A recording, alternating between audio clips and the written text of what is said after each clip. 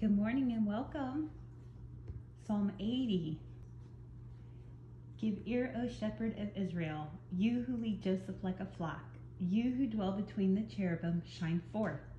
Before Ephraim, Benjamin, and Manasseh, stir up your strength and come and save us. Restore us, O God, cause your face to shine upon us, and we shall be saved. O Lord God of hosts, how long will you be angry against the prayer of your people? You have fed them with the bread of tears and given them tears to drink in great measure. You have made us a strife to our neighbors, and our enemies laugh among themselves. Restore us, O God of hosts. Cause your face to shine upon us, and we shall be saved. You have brought a vine out of Egypt. You have cast out the nations and planted it. You prepared room for it and caused it to take deep root, and it filled the land.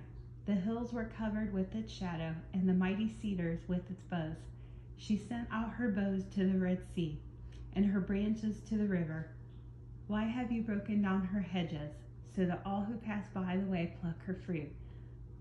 The boar out of the woods uproots it, and the wild beast of the field devours it.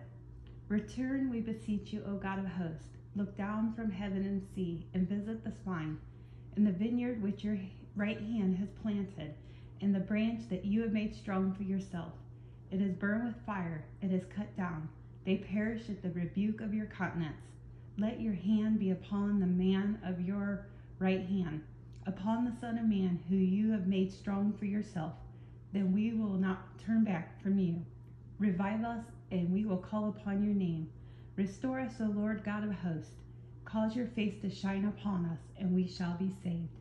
Amen.